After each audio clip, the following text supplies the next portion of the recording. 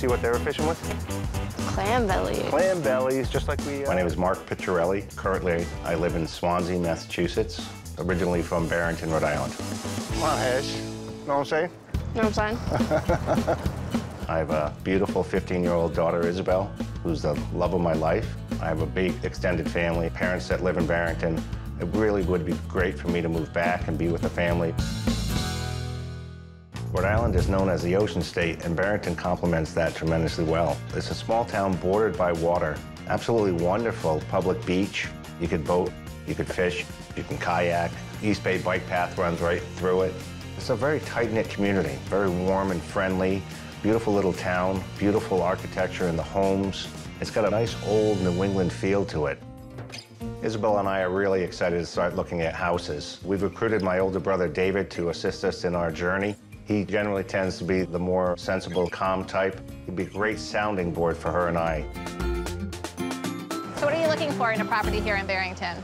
Well, Isabel and I put together a little wish list, and I definitely want something cottagey, a bungalow type space, 2-bedroom, 1-bath. Kitchen's important. We do a lot of entertaining. Yard's important. How big of a lot? Are you looking for an oversized lot or? No, nothing really big, you know, maybe anywhere between 7 and 20,000 square feet. Okay, what about water proximity or water access? I'd love to be near a beach. Okay, so if it's close to the beach, that would be good. Water access would be good. Well, to be honest with you, I'd love it to be waterfront. You want it to be waterfront.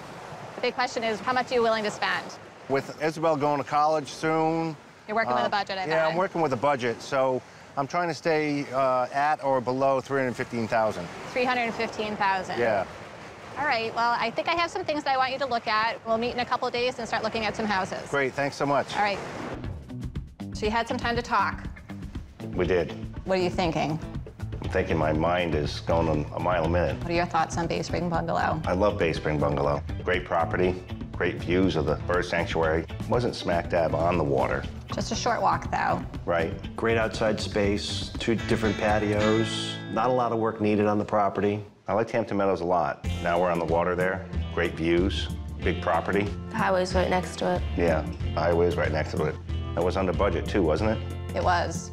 I love Bay Breeze. The beach is only 3 blocks away.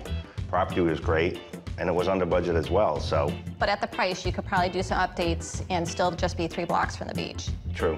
However, you don't have any water views. Yeah, that's big. Cove Cottage blew me away. The views blew me away. Small lot, though, over budget. The over budget aspect of it really scared me. I just had to get you in there, though, because it was updated. It had all the things you're looking at. I know it didn't have the outdoor space, but literally, the cove was your backyard. Right. The cove did make it feel like a bigger piece of property.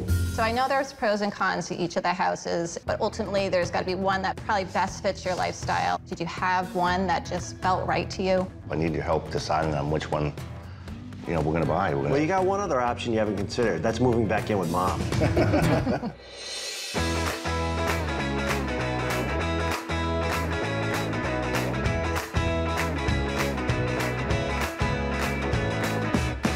Let's eat. I hope you guys are hungry. Beautiful. I chose Cove Cottage because as soon as I walked through that door, the views were overwhelming. It was a little over our budget, but there's nothing that needs to be done to it. I knew there would be no surprises or hidden costs that I'd run into. I really feel like, in comparison to some of the properties in the area that could probably be worth well over $500,000, I still feel it was a real great value.